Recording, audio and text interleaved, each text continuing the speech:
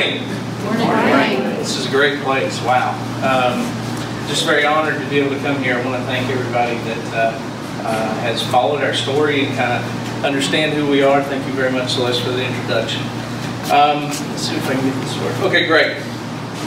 Good deal. Check. Credit card. Okay, there's an old saying. You can take the boy out of the mountains, but you can't take the mountain out of the boy. You heard that? It's very true with me.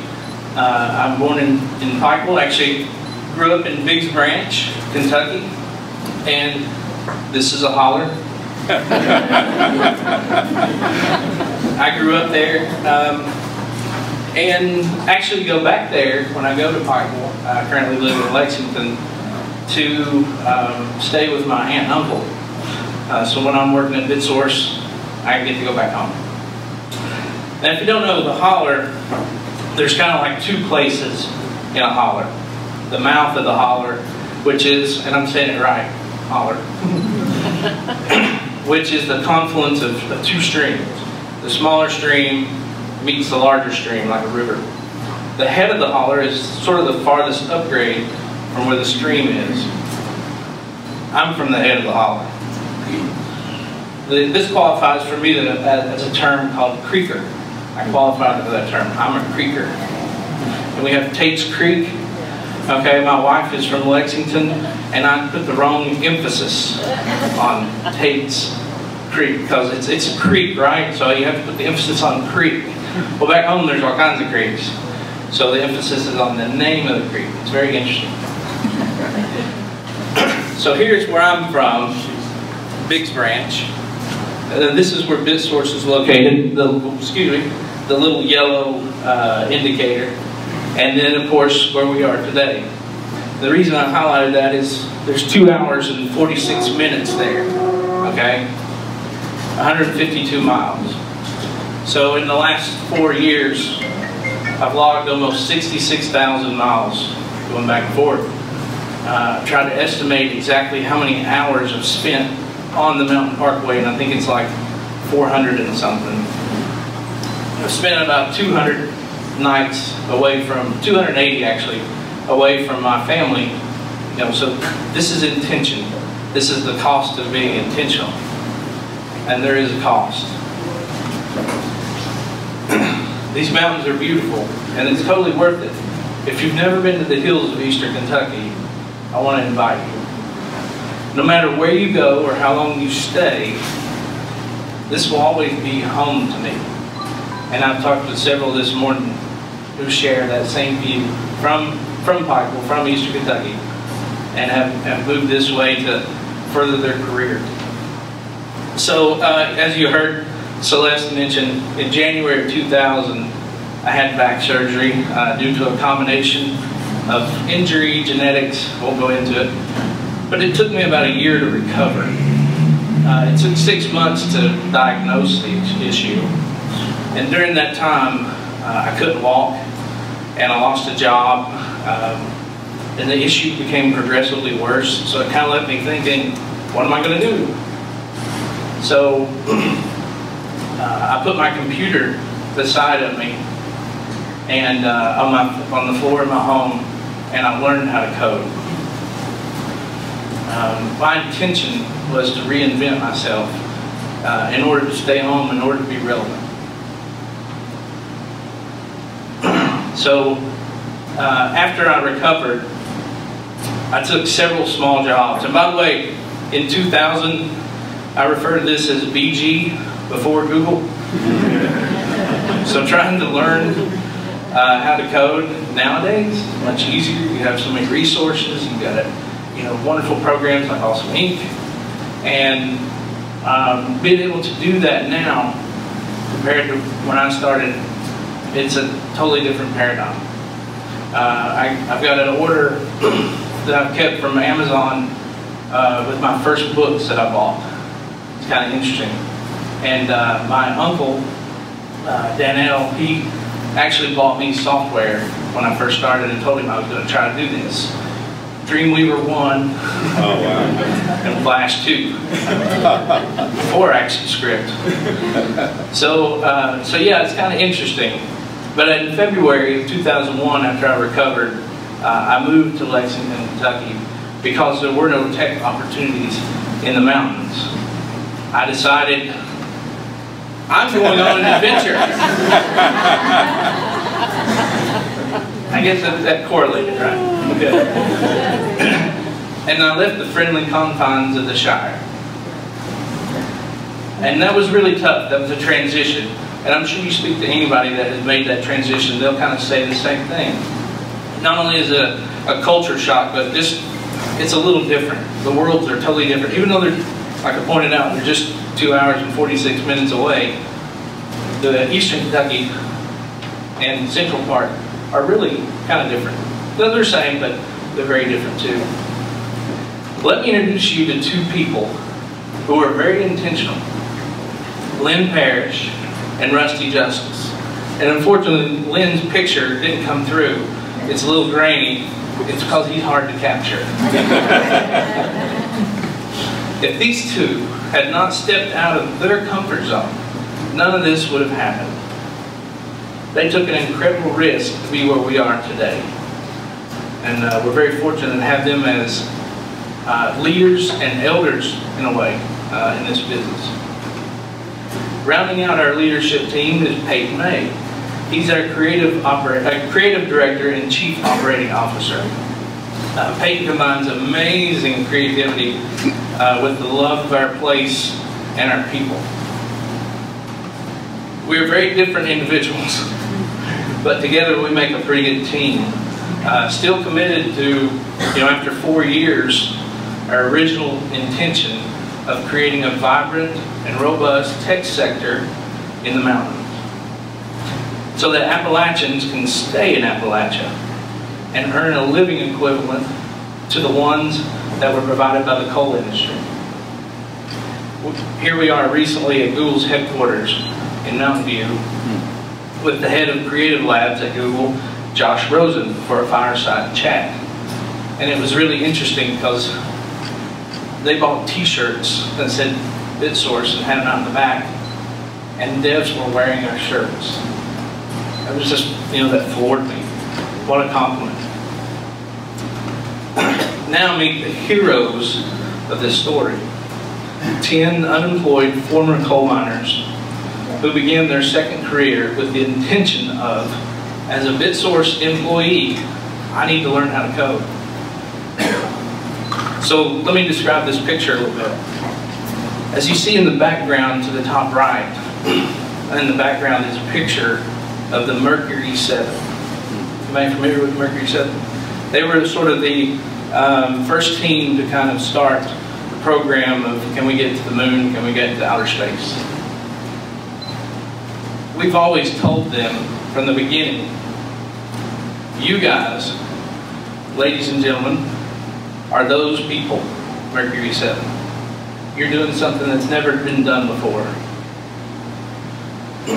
And so we've told them that many, many times, and finally they decided to take this picture, which was sort of a reenactment of the Mercury 7 picture, where they're all gathered around the Mac instead of the rocket that took the space expansion into the next level. So they're the ones proving our intentions are realistic. They're the ones that have validated our intention of coal to code, that effort. This is a lapel pin that Google gave us when we went to the fireside chat. They created it. It's the Chrome browser with the coal to code tag. I wish it was coming to the W3C standard, but it's not. Just kidding. So how do we begin our effort? We were intentional about 3 objectives. Reimagination. Imagine yourself in a place where you just have never seen or have never had anyone model for you what your job is supposed to look like. And you've just come from a place where you become unemployed and you can't provide for your family. Okay? Really, really tough. So what we had to do was to tell them, you're just like those guys in the Mercury 7, those astronauts, doing something that's never been done before. So, to give you kind of a perspective, we hired 11. But one person declined to go, to take the job, and he said, I can't do this stuff. I'm just a dumb old coal miner. So we knew that we had to do some things to breathe life and equip and support our group before we could even look at any code. They had the ability to do the job and the desire, but they needed to reinvent. We were intentional about computational thinking.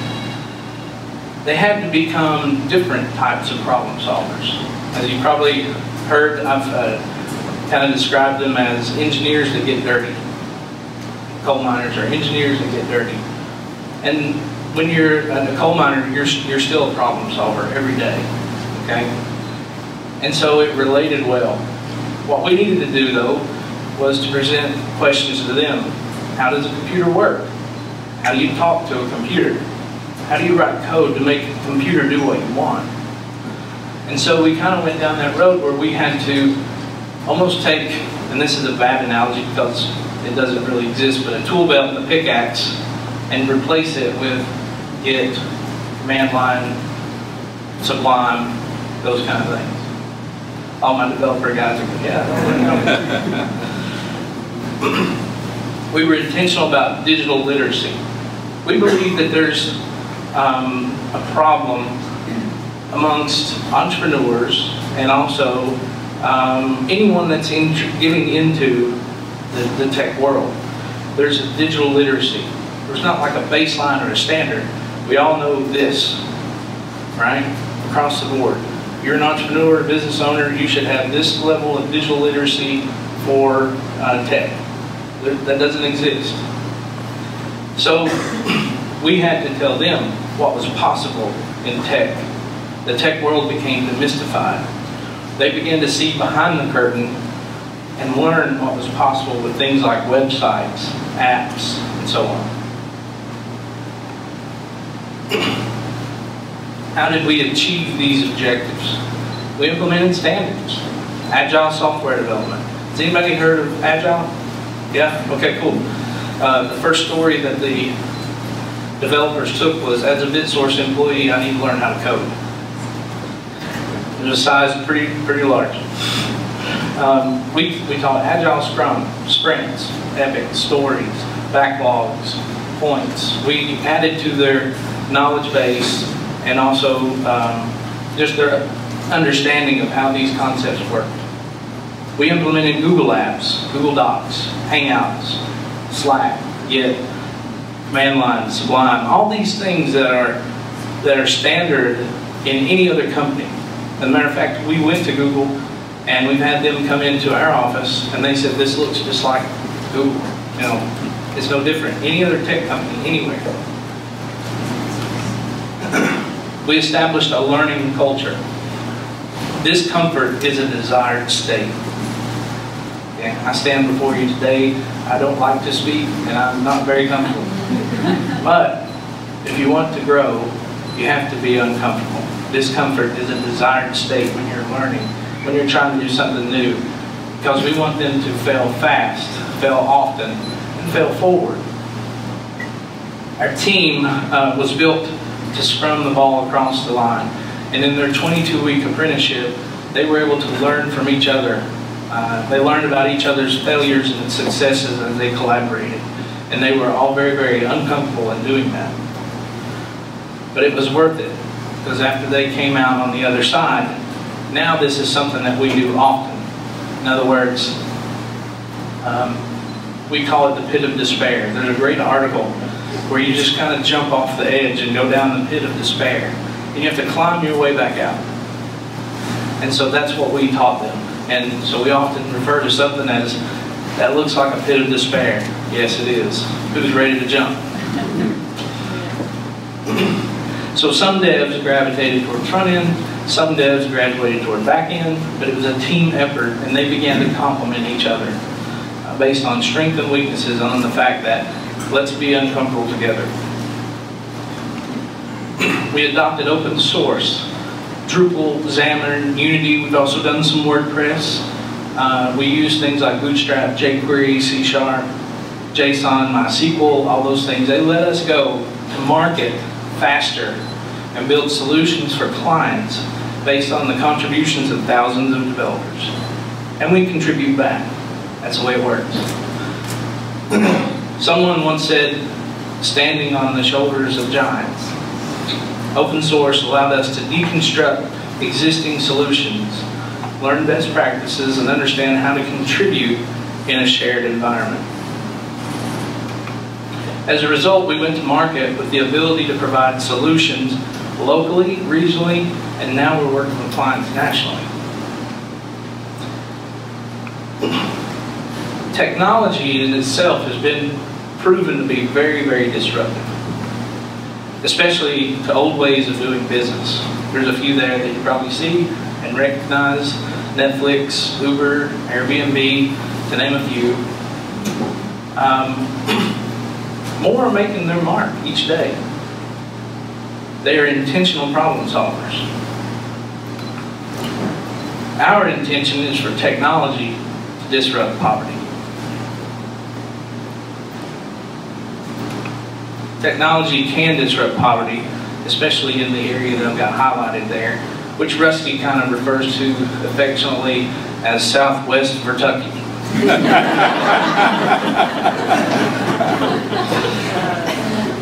But the intention, our intention, is to take what we've been given with this opportunity with the press and some of this information that has come out about us and turn it into something that we believe that technology can disrupt poverty. Questions?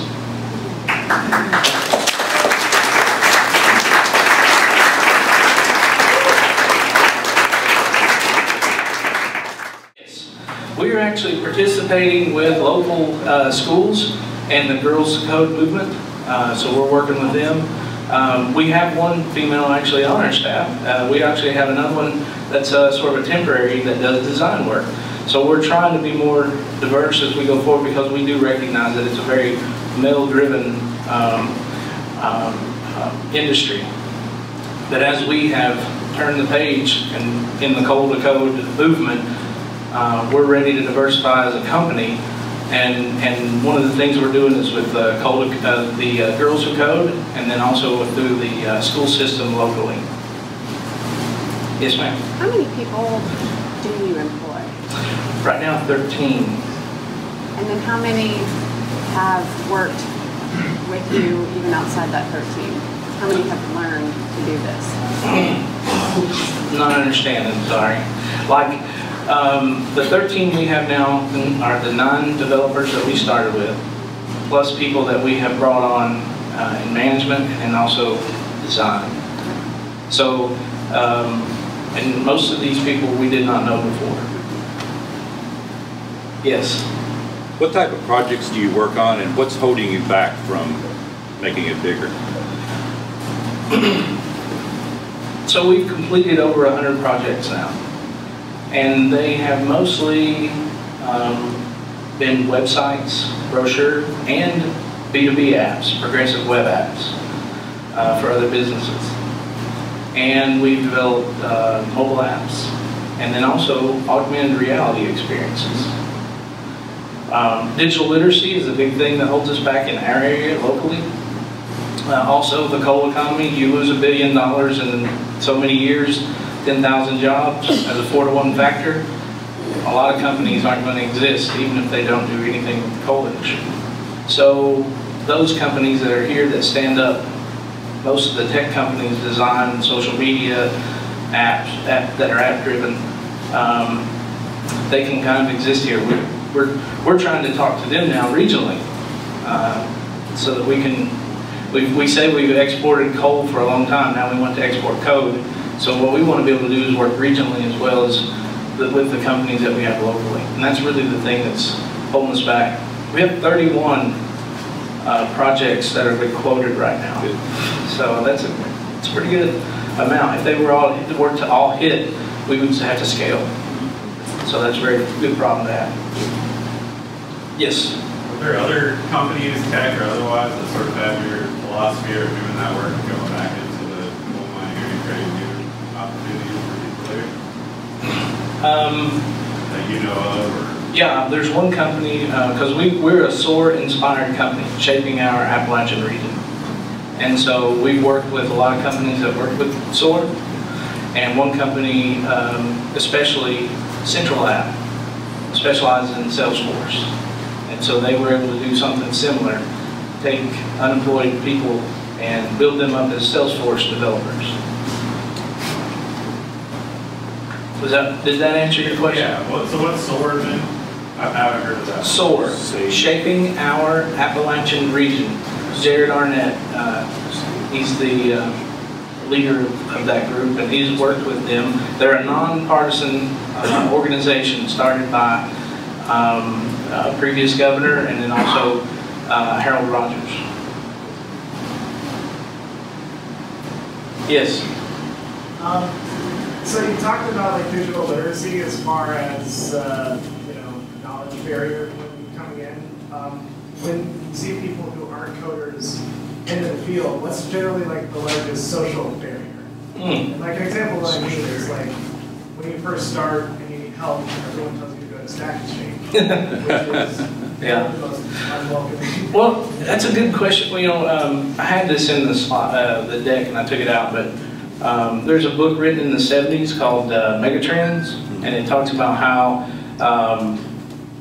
as an information society we're going to increase in tech and become high tech, and that we'll become siloed, we're going to use devices. I mean, the dude was right, it was in the 70s. And he also says afterwards we must also increase in high touch. And I think that developers especially, because they're mostly internal focused or just their personality's a little different, the social barrier there is to have developers to be champions and say, I want to have more of a relationship with other devs, not just send you to Google and say Google that. And I think that's been one of our the things that we've been successful at, because I could have just sent them, I'll just Google it, oh it's on this, but instead I sat beside them, worked with them, said let's go down the pit of despair together. And so I think that's a big deal today.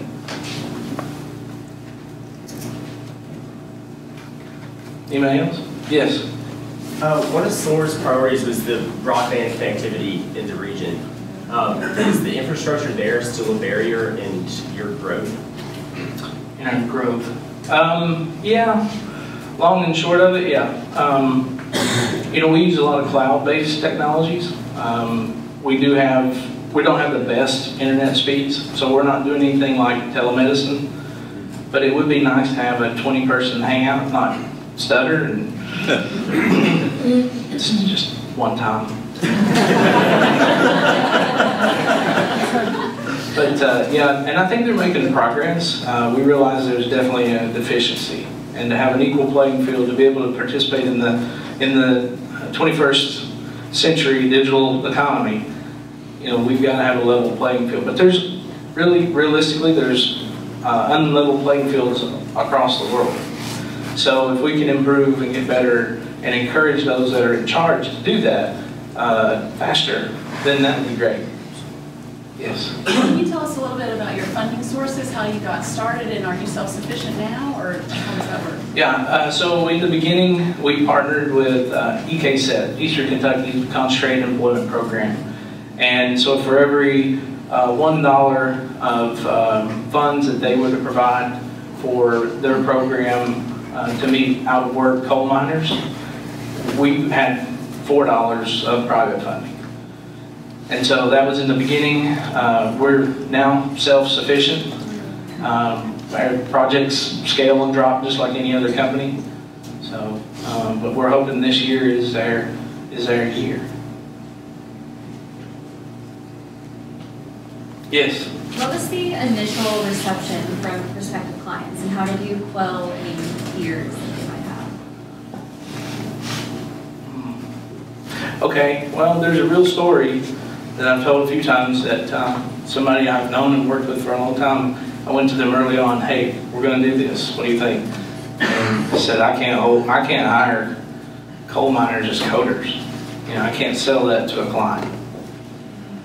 And so it's one of those things that now the conversation has kind of changed. We've proven we can do this. We are doing it. And so I think the more repetitions, the more games we can play, the better off that we're going to be in showing our book of business and our portfolio. One good thing is we've had MIT, Carnegie Mellon, Google, and Red Hat all look at our procedures and look at our work, and they say, this doesn't look anything different than anywhere else. So, yeah.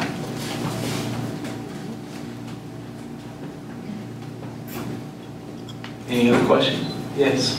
So that person that wouldn't hire you initially, have you gone back to them, or have they changed their outlook on your company?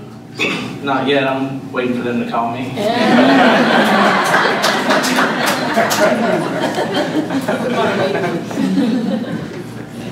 Yes. So I know a little bit of your background, and one of the things you did before code was baseball. So is there anything that you learned from your baseball career that has played into your career now? Oh, wow, that's a great question. Thank you. Yeah. You know, when you look at a batter's batting average, you know, the Hall of Fame, I think standard is that you're successful 3 out of 10 times.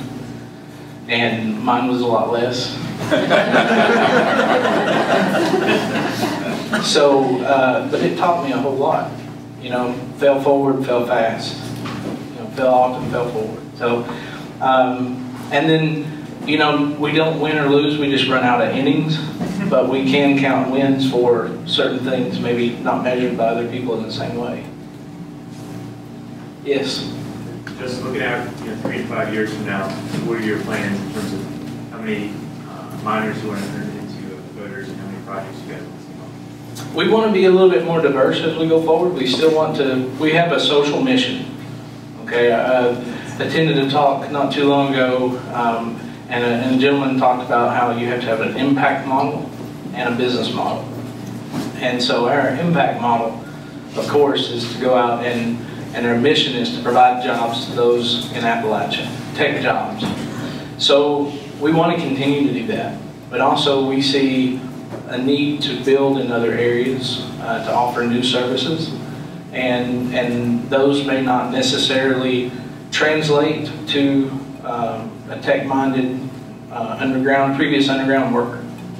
So things like social media, video, 3D, all those kind of things, and we're looking to expand in that area. Yes, sir.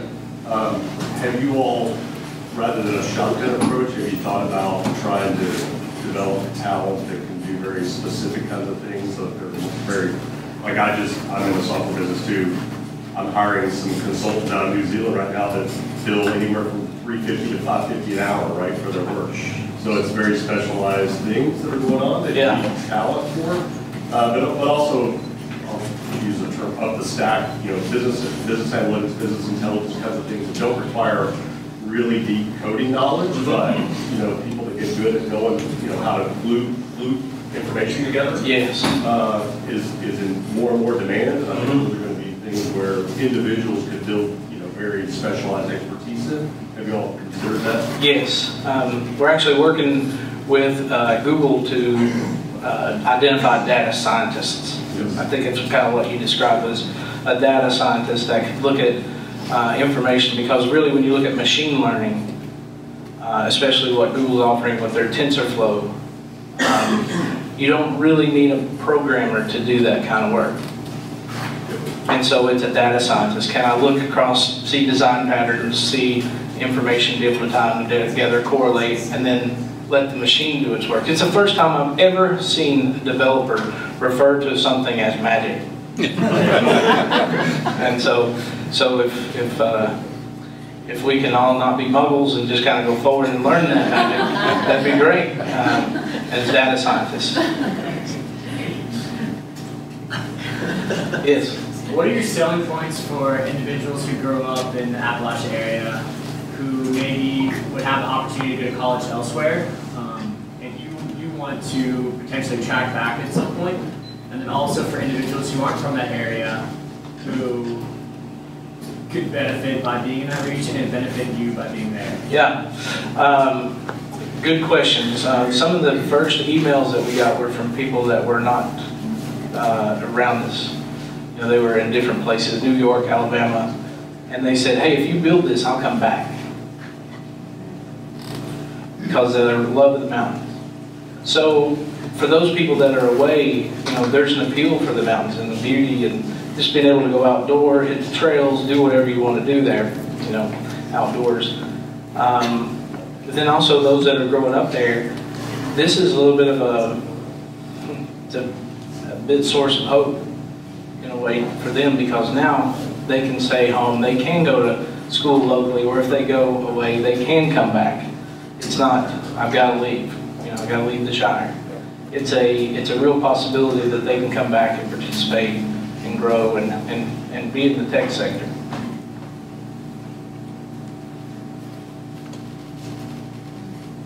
Any other questions? Good question.